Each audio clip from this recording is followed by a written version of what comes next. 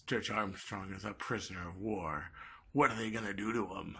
What do you think they're gonna do to him? They're going to vacuum him up. That's right. This is how they deal with people in North Korea. He went in and Stretch Armstrong tried to kidnap Kim Jong-un. And he ended up like this. But there's an attack up there. Oh no. What's going to happen to Stretch Armstrong? Invincible stretching man. I can't do this without giggling. I'm sorry. Oh my god. I think it's the end of Stretch Armstrong. Goodbye, old buddy. Goodbye.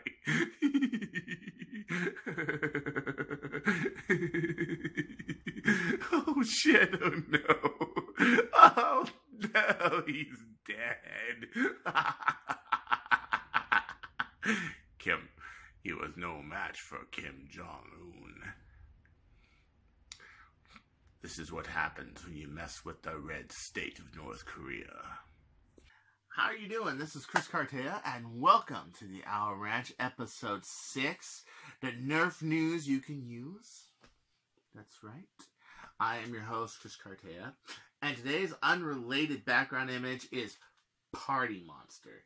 I have a great challenge for all you heterosexual friends like me. How long can you take to watch this film and sit in one sitting? How acceptable are you of different lifestyles? How acceptable are you of people that are different? I mean, I myself, sexually, I don't live a different lifestyle than most straight men. But I do live a different lifestyle, and that's Nerf guns. Okay, because I am a rebel. I am a loner. I am a drifter. I am an alcoholic. That's what I do, okay?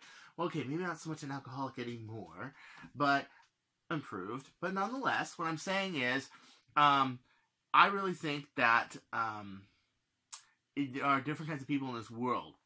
And I'm not just talking gay, straight, transsexual either. I'm talking people with different lifestyles. People who mod Nerf guns. People who work in fashion. Let's say you watch a show like Housewives of Beverly Hills, okay? There's this one character in that show that I really like a lot, and her name's Lisa. Lisa lives in Camarillo, and she's the editor of Beverly Hills Magazine, okay? I think she's a chief editor, actually. And she's got such great taste, and she's always the lady who has the best form and everything. And you know what? All she does is fashion. And she just says fashion, has good taste, is good, really polite. And you know what? We need those kind of people in this world. So if you think about it, different kinds of people are perspective. Now this here, St. James, that is one brilliant man. Look at the stuff. Everything he wears, he's played by Tom Green, but everything he wears is just, you know? I mean, like, he designed it himself. On one scene, he walks in with this suit, and it's clouds. It's just clouds. That's just so cool. Like, I would never dare wear that. But, you know, that's just, wow, you know. And without people like that, we wouldn't have the kind of fast cars, the elegant clothes, and stuff like that. Honestly. And I really think that Party Monster's a really big kind of test. And when I meet a friend after a while, I usually have them sit through this movie and see how long they last. And usually it's about 15, 20 minutes. It's pretty crazy. Okay, so anyway, let's get to the news, shall we? Okay, first off, last week I made a mistake. I want to be, you know, literally correct, and I had heard that Caliburn was just a Caliburn attachment that was for a Nerf sniper gun. Well, not so. In actuality, it's an HPA blaster built by Wolf 3D. Here's some footage right here. I mean, look at this thing. It's got a nice, what looks like a 3x9 scope, and then look at this brass here. Yeah, I mean, to really turn this from a Caliburn, wow. I mean, what a great adaptation. Look at that muzzle brake. Wow. As you can see, it's pretty cool. It is it's an HPA system that comes from a 4,500 PSI tank, about 300 feet per second. You just prime it, lock it back like a Ford. You fire brass breech, brass barrel, it runs off an XBZ tank to begin with, and it's pretty cool. Now, here's what I like about this, okay?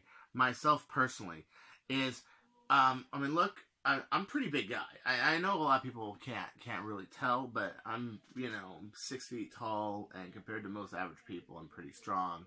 I'm pretty big, okay? Well, why does it take a strong, big guy to play sniper? Think about it. That's kind of like, I like these kind of, these kind of HPA blasters because they close that gap.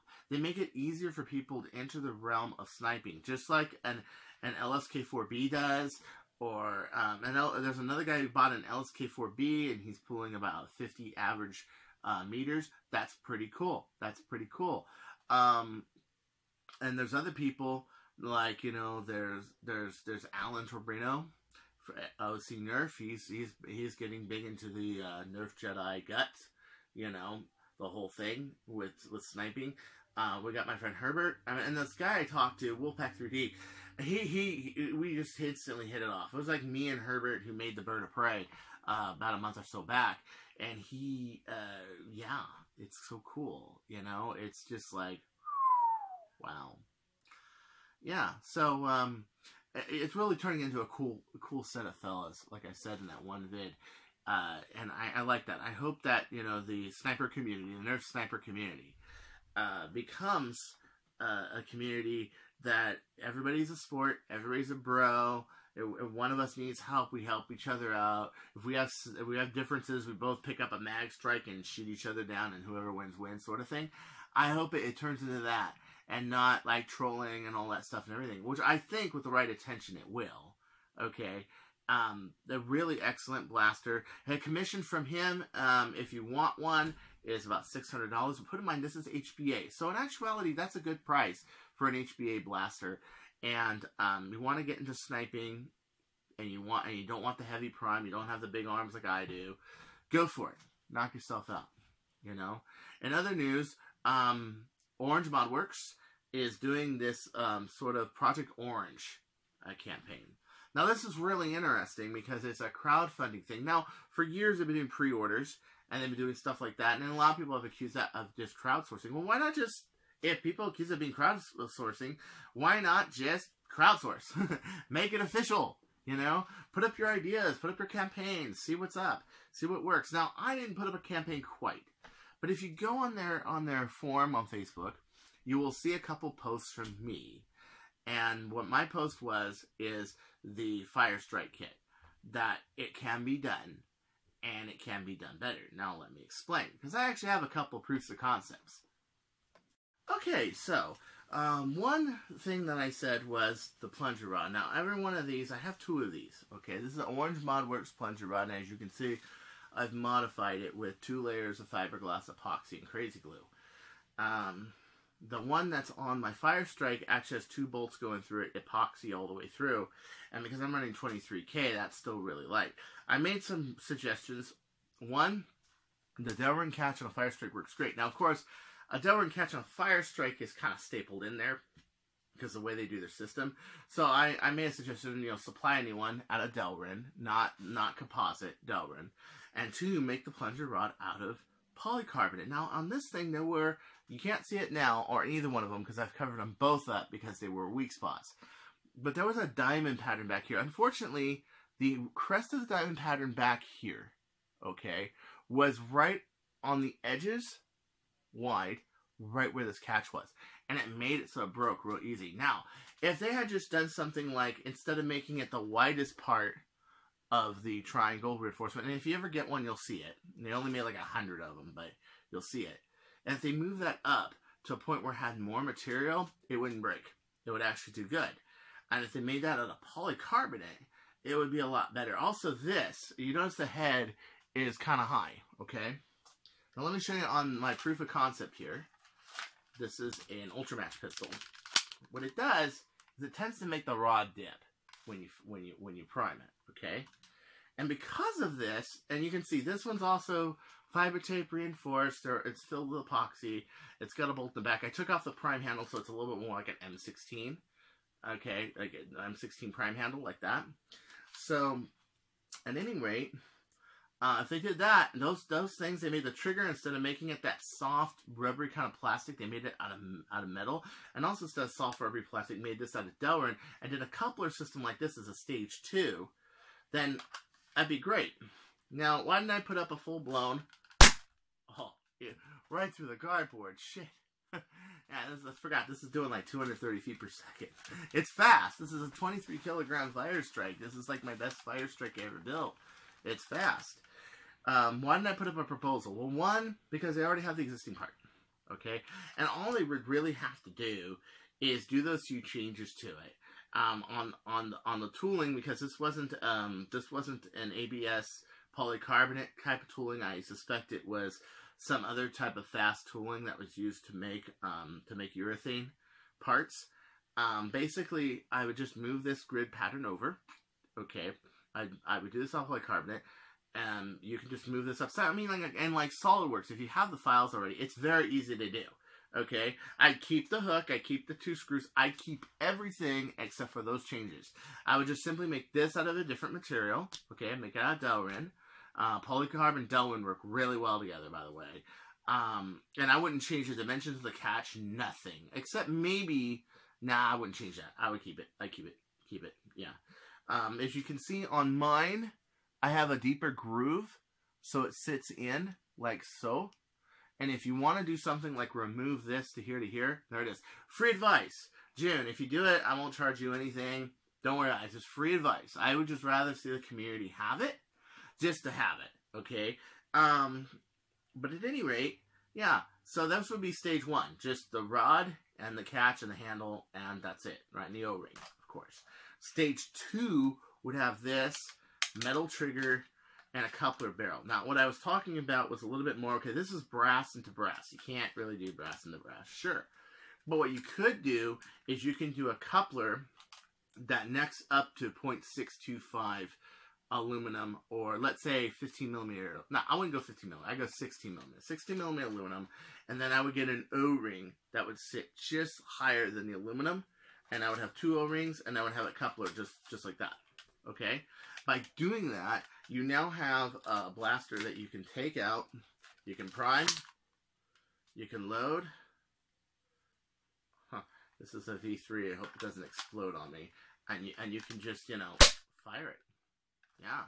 That's all you'd have to do, So that's why I recommended that, Because honestly, okay, stage 2 would be a little more advanced, would need some prototypes. But this is a proof of concept right here. The only thing you really need to do is not make it from Nerf parts and not make it brass. You make the sleeve fit inside the barrel with 2 O-rings indented in the inside of the barrel to hold it in. That's it. That's all. That's all you need, man. Right there. And then the whole plunger tube gets moved up, and the whole thing has a stay between here and here, and the whole thing mounts as one piece. Yeah, I think it'd be great. And the other thing is you can do it as a stage 2. So for like right now, you can just do a few changes to this, make a small little injection molded thing, okay, and that's it, okay. And there's your stage 1. And then a few months from now, maybe half a year from now, you can make a stage 2. And now that you have the hardware that can do the heavy yield to begin with, you can have the barrel to support it. I also mentioned that on this system, they shouldn't just have a 5 1/4 removable barrel. They should also have like a 3-inch barrel. Because what that would do is that would make it so you can go lighter yield, 6K, 8K, 10K, whatever. And you can just muzzle load it, You don't have to coupler load the whole thing. You can just have the barrel, you can put it in like so, but then just put it in darts. I mean, that would be really, really cool. So anyway, on my last entry to the show, I wanted to mention another Nerf personality, one obviously more popular than me. His name is Jangular, and Jangular has this new show called Nerflife. I was watching it the other day. I was very impressed. Now, the reason I was watching it was because an associate of mine in Nerf, named Alice Coatduck, had made a pistol, and I think she was originally going to make a bird of prey like that one, and I couldn't get her the wings and a few other things because I am really bad at just shipping stuff out, and she made a monster, just freaking, wow, You know, monster rainbow pistol. All frames, it all lights up on the inside. It's beautiful. It's beautiful. Really great cosmetic work. As you know, my cosmetic work, I don't really care about my cosmetic work. It's more how effective the blaster is. But she did an incredible job. I'm very impressed. And he test fired it and had a short barrel on it. And I heard from somebody that had a short barrel. Maybe you can give him some advice. Maybe you can offer one over the barrels. I think the coupler's 3/4, just like the aluminum you use. So I'm like, okay. So I'll message Janguar, and I'll go to one of his videos. I'll message him and say, hey, I can beg you another barrel if you'd like, and then you can keep it and feature it on the show. Well, he never got back to me on that. He did get back to me on my comments that it was a great show, because I watched the show, I was like, wow. And the way he does it, like he runs the errands to try to find the CPVC, but then goes to Home Depot and there's no CPVC, and he opens up packages and everything, and he exercises, warming up for End War. I just thought that it was just a very good way of doing a video. And from a director's point of view, I really liked it. I really liked it. So do check it out. His Nerflife series, it's turning out really good. Saturday, he does a new show too. Kind of like mine, but mine's a little more unorthodox because, well, I'm a very silly man. And that's, yeah, it's great, you know? And Macaulay Culkin as Michael Alec. I mean, if anybody heard stories about Michael, I tell you, I tell you. So at any rate, this is Chris Cartea. I've been working on my Nerf mods for Armageddon. Getting everything ready, getting everything straightened out, getting everything running good. It's been a little bit of a chore. I got a couple of commissions I'm doing. I just started on a dual strike one. I'm finishing up on a Kronos one. Sending that out next week. But I've been doing a lot of just revisions to my mods. So you'll see a lot of videos on that, such as the epoxy handled plunger rod on this thing. Now, this was a challenge, and the reason it was a challenge was because this is meant to have a lot of flex. So when you take the flex out of it, of course, you need to redo the rod. You need to actually redo the actual catch. And the problem with that is, let's put one of these version 3s in here that, as you saw in the last video, they don't work very well on a dual strike. Yeah. Because it's made to have flex, so when you fire it, it bends and fires. Well, now it has no flex to it whatsoever, and so it's just kind of like I had to change it. This is why I do stuff on my blasters first before anybody else's. It's responsibility. So if somebody requests something like that, I gotta try it first. It's only fair. I had to change this out because my long-lived dual strike shell, I lost a couple of support ribs by the catch. I have to fix that. How do you fix it? Well, can you see these screws here? Right. So you just take another screw and you build it for the catch, for the rod catch, and basically that fixes it. But for the moment, I wanted to show this off. I was desperate, so I took one of my dual strikes I have new in box. Look how long this barrel is, guys. It's powerful. And I had to literally trim the entire top of the catch off. Now on the dual strike, you have to trim the front of it off and the top of it off because it's kind of rounded. They're trying to keep you from using a high-powered springs like an 18K turf. They don't want you to use an 18K, 18.5 turf. But, okay, this is a mega round. Ready? Oh. That's got to be doing... I mean, I don't know if it's going any faster, but it appears to be. It's going very fast. So I've been working on stuff like this. I've been working on my pistols, this stuff. It's a very busy week. Very busy week. I got about 5 weeks until Armageddon. I'm about a week left before my next meet. Oh, by the way, guess that isn't the last thing. My next meet, May 26th, Statland Elementary in Glendora, 11 a.m.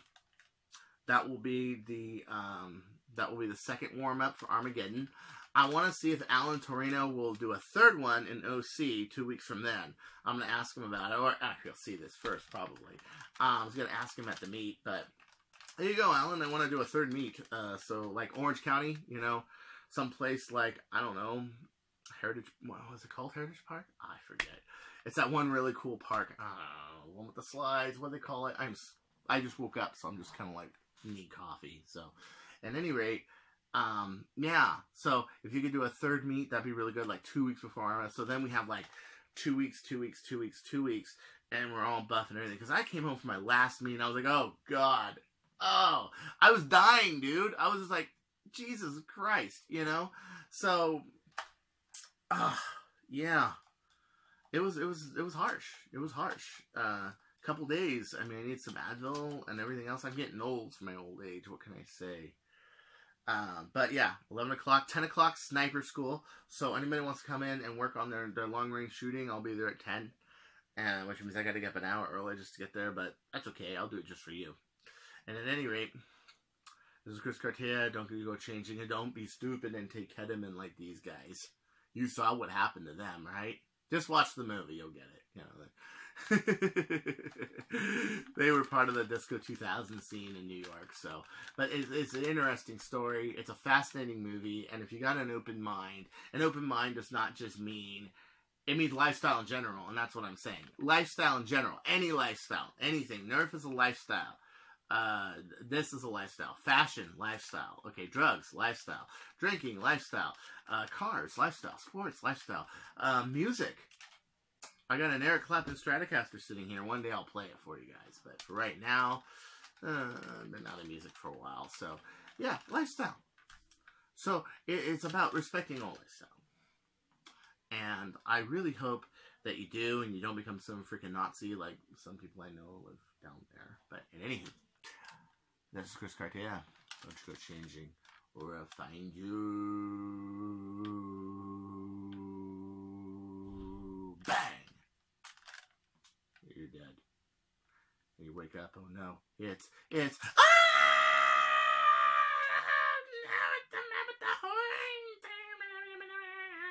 yeah, you've been a bad boy. Or girl. Or cat. Whatever. I'm going to go get some coffee. Take care. Peace out.